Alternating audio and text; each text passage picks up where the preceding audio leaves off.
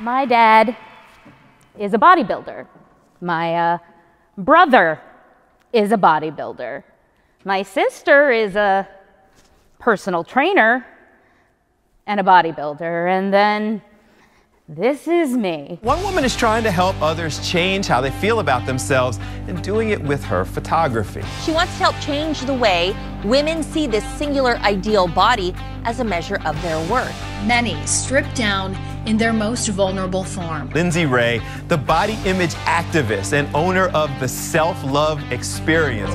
I love that. I have convinced nearly 600 women to take their clothes off in front of me.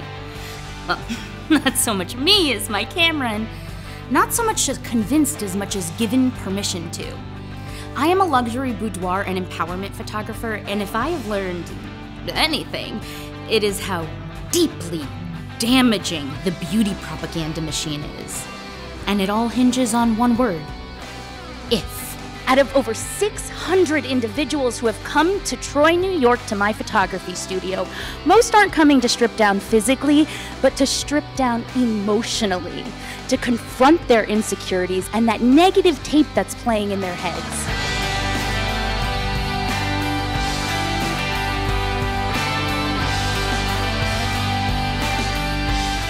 For some reason, we treat ourselves the one person on earth we spend 365 days with 24/7 from birth till death as if we are the enemy. We have been forced to believe that the only way that we can be good enough is if we look like a photoshopped version of a real person.